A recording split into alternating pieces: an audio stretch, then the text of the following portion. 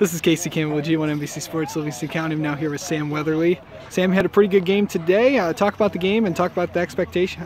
Talk about keys to the game. Oh, we had good pitching. We usually do. Our pitching's always great. So two really good pitchers today. Blake and Ty. And then we had timely hitting. Hitting when we needed to, and we jumped on them early in the second game and got 5 runs in the first, and we just kept adding on. So if we our pitching does what we do and our bats come together, then we'll be fine. So. How did you think you did today? I mishit some balls, but made some adjustments and hit a couple balls hard. So not too bad, but things could have been better. So. Just talk about the confidence in today's big win against Pinckney and opponents down the road.